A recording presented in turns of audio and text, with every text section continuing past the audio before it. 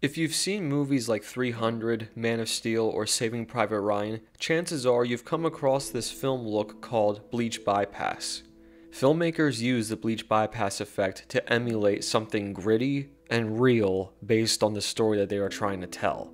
Today, I'm going to break down my process for how you can create your own Bleach Bypass look in your films like a professional Hollywood editor. If you are new to the channel, my name is Nicholas. I grade films, music videos, and documentaries for a living. I have worked with dozens of filmmakers and artists in creating the ideal look that they can only dream of for their projects. If you want more of these tutorials, then I highly recommend you smash that like button and subscribe for more. So let's begin.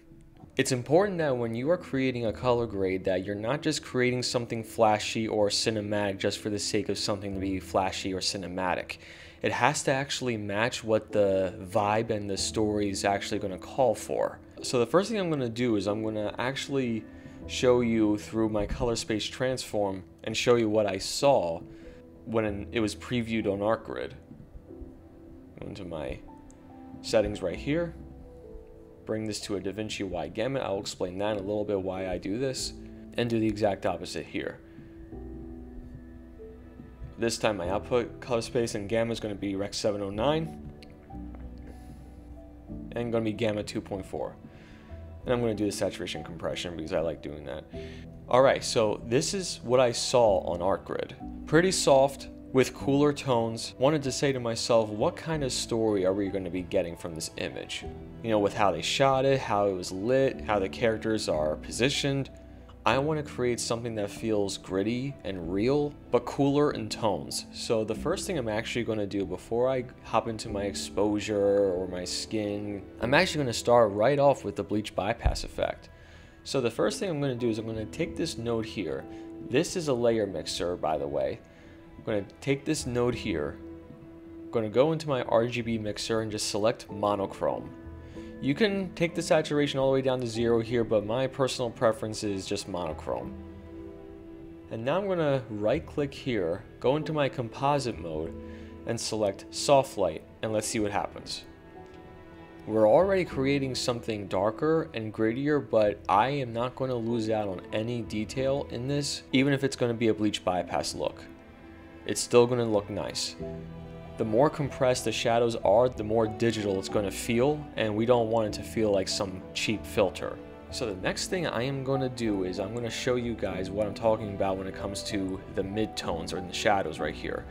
We're going to go into our effects tab, and we're going to select DCTL, and you'll find Qazi's Toolkit right here, or QT charts. This will be found in the link in the description below. You don't necessarily need this, but it's really going to help you when it comes to preserving your mid-grays or any other aspects of the tool you want to use it for. But for here, we're just going to be using the mid-gray right here that I already have selected. So I'm going to enable this, and this is what happens.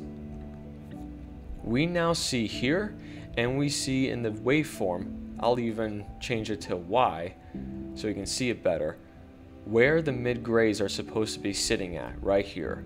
And if I do before and after. So when we're creating our contrast in our exposure node here, we want to make sure that we are preserving as much detail in this area as we possibly can, while also popping everything else out, creating that effective bleach bypass look.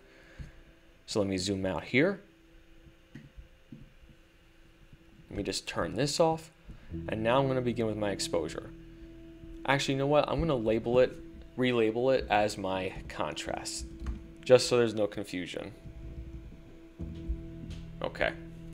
So one of my preferred ways of creating a film contrast is you're going to go into your curves right here, select this, and now I'm going to begin. I'm going to bring it somewhere down here, bring this up a little bit. Bring my shadows up a lot, maybe somewhere around here. Bring this down. Yeah, no, that's fine.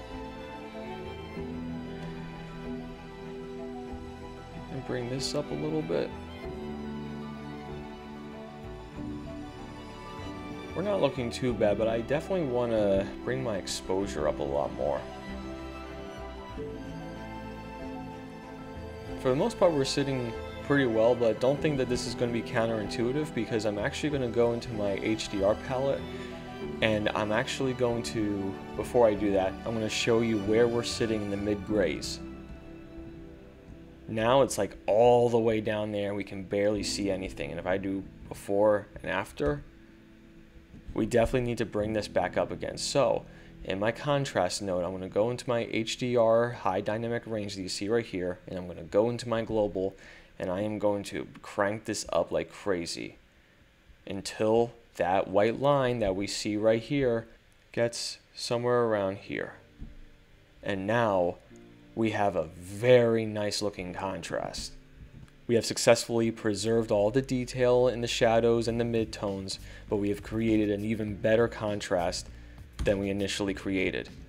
Now I'm actually going to create the look, and I'm actually going to go in a different direction than normal. Instead of using my lift gamma gain, I'm actually going to go right into my curves, and I'm going to unlink this, and I'm going to fiddle around with the red, green, and blues and just see what happens. Maybe somewhere around here. I'm mainly just looking at his face.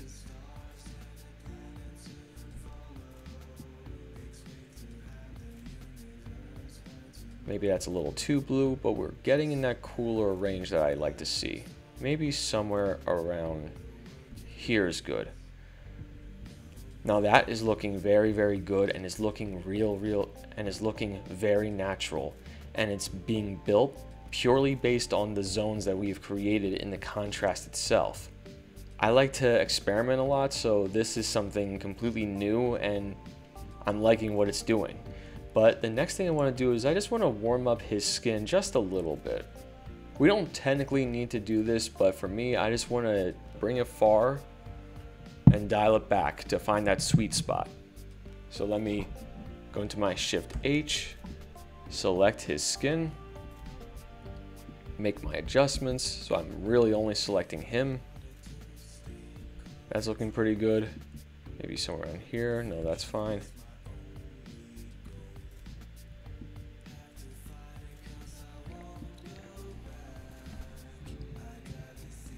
And that's looking pretty good. Take my blur radius, bring it somewhere around here, and maybe denoise it just a tad. Somewhere around there is pretty good. And now I'm going to go into my gamma and gain, and I'm going to zoom in a little bit, and I just want to warm him up. Still have his skin be natural.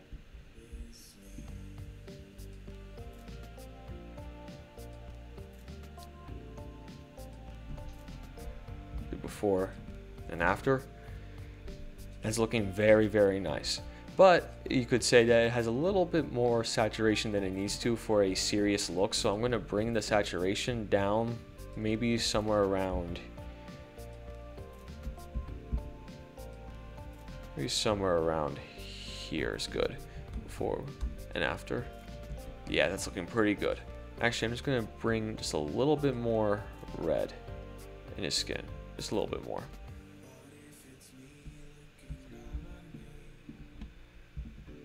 Much better. Alright, so we're looking pretty good so far, but as you guys know, I do like to create some rich film density no matter what, because that's just part of my color grading identity, you could say. So I want to go into my skin right here, my color slice tool, just observe what is actually being selected here, and maybe bring the luminance down a little bit. Don't play around with the skin too much because you just did with the qualifier.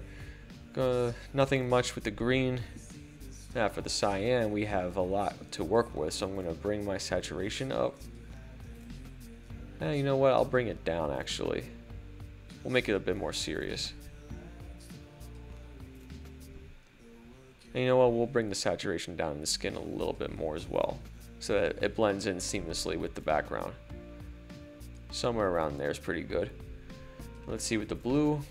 You could say that this is probably the most saturated part of the entire frame, so we're going to bring this down somewhere around here and bring that luminance down or up. And wow, we're creating a very, very nice looking image right here. Very serious, very gritty, but we're not done yet. we're going to add just a bit more film texture to this entire image. So the next step is we're going to go into my film grain right here, and instead of using the film grain effect, we're actually going to use the film look creator. So I'm going to drag it all the way here, and this is what we get. Obviously it looks trash right now, but we're going to customize. We're going to go into our preset right here, and I want a 35mm. I like that one much better. We're going to go into our color blend and just bring that all the way back. And this film look blend is way too much. So we're going to bring this all the way here, and we're going to drag it just a little bit so that there's a little effect to it. And let's do before and after. Maybe see what we can do with the skin bias, what it does to that. Nah, it doesn't really do much. If something doesn't affect too much of the image, then don't bother working on it. The vignette, I actually like the vignettes, so I'm gonna keep that, but I'm gonna maybe bring the size down just a little bit.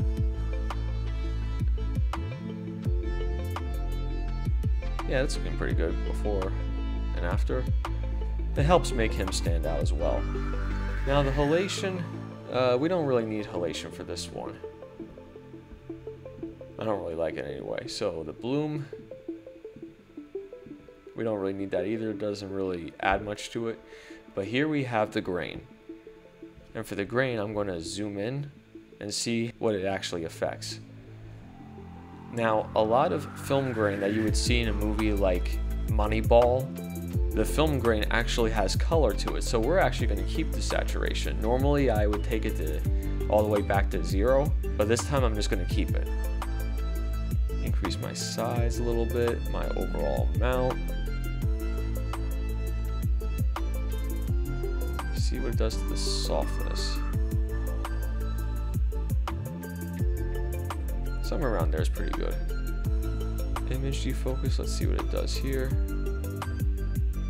Yeah, just add a little bit of defocus. That's fine. Flickers, we don't want that. Gate weave, we don't want that either. Film gates off, that's fine. We're almost there. To really top this off is I'm going to go into my sharp node right here, go into my radius, and I'm going to select this triangle right here, and I'm going to select radius and scaling. But before I do that, I'm going to zoom in, and you're going to see how much of an effect it has on his face and his beard. So I'm going to go into my highlight tool right here. I'm going to go into my A/B, and I'm going to select radius and bring it all the way down to somewhere around here. Now don't worry, this is looking too sharp, but that's why we're going to go into our scaling, and we're going to bring it down so that it goes for the softer edges. Somewhere maybe around here. Let's do before and after. Before, after.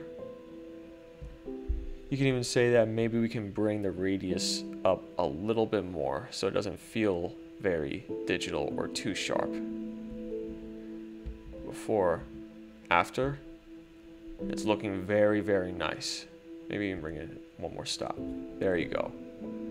All right, this is looking amazing. So let's roll a full clip.